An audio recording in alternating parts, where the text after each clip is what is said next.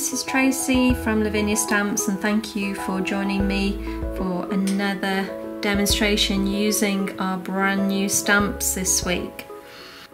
We're going to be using the cream multifarious, so let's get started. So I know I've said before the elements are really juicy ink pads, a lot of ink on there, so you only need a little bit. I'm going to take off and then blend that colour onto the gel press. Now it doesn't look like there's any on there at all, but I know that there is, and you'll just have to trust your instincts with that, because you'll be surprised at how much ink is actually on that. So I'm just adding a little bit of water. So take off that first flick of water on a scrap piece of paper, because we only want some tiny little speckles.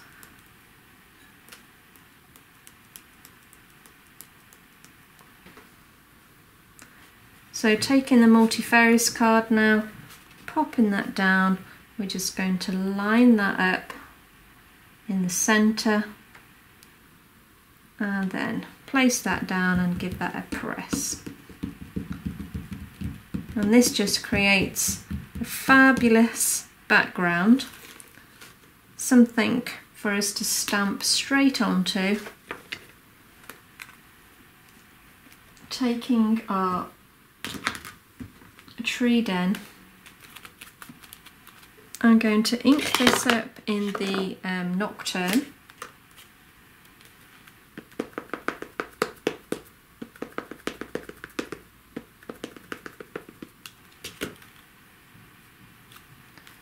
And then line that up and just pop that down round about there. Okay, so give that a good press.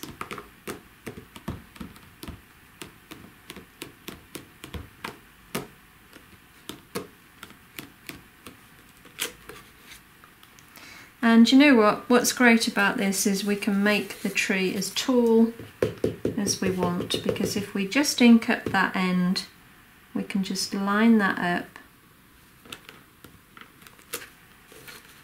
and the tree can just go on up and up. Okay, so we're going to now use our fox stamp. This is Rufus. And this time I'm going to ink up in the red tulip.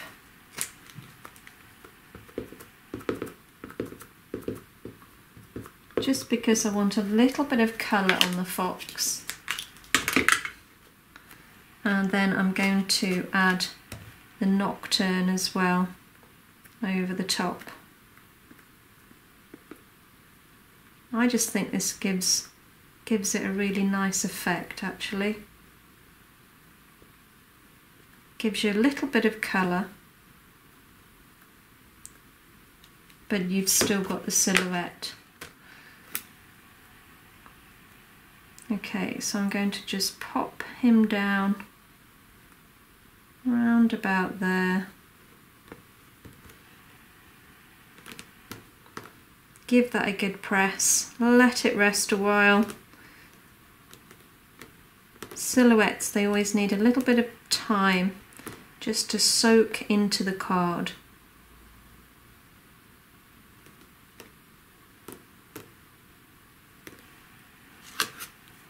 And there he is. Let's use our smoothie just to blend this area down here.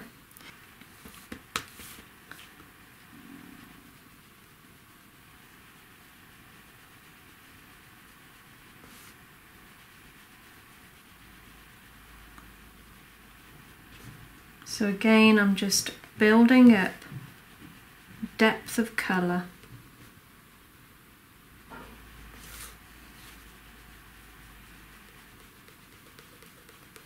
And then I'll work my way around the edge.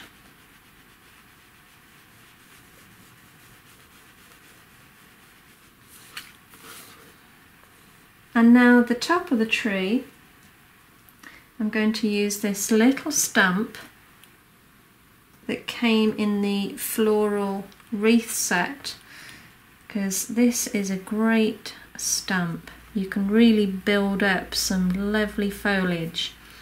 So this time I'm going to be using a couple of the greens.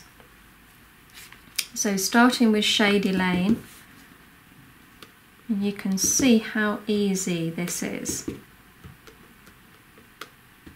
And again, you can take that as far down as you want.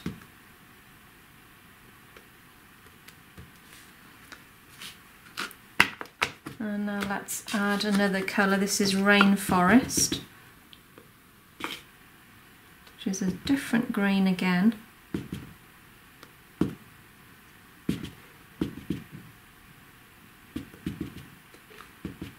And you can see what fun this is, just building that up. That's great. Okay.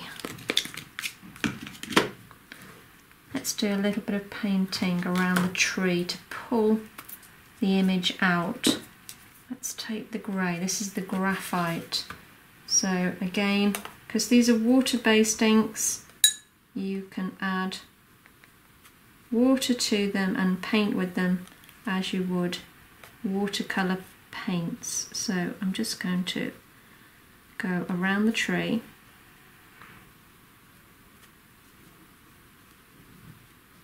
Just to make it stand out that much more. Giving a little bit of depth.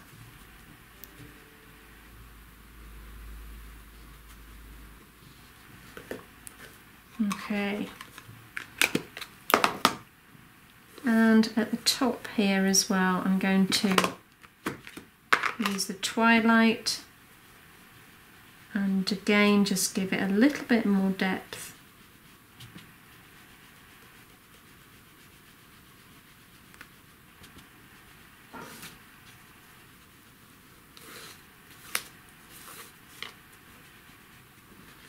And you can see what a difference just that makes.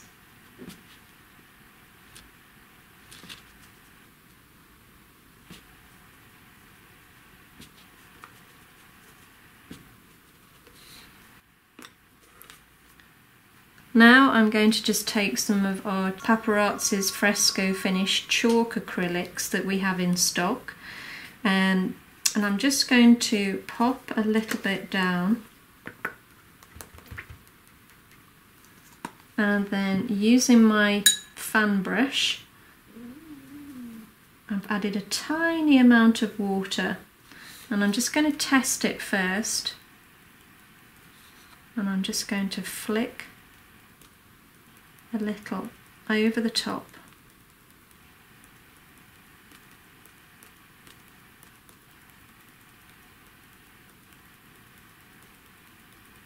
Now I'm covering the fox because I don't really want to cover him in too many speckles. Don't mind one or two.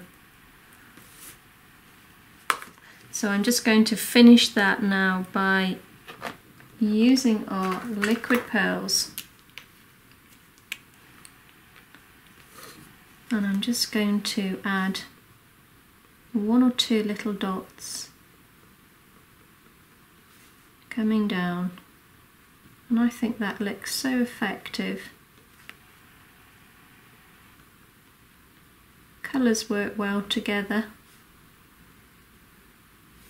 and the liquid pearls just give it a little bit of dimension. And there we have it. Well, thanks for joining me today, guys. I hope you enjoyed the demonstration.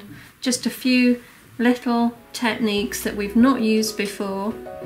So thanks for joining me, and you take care. Bye for now.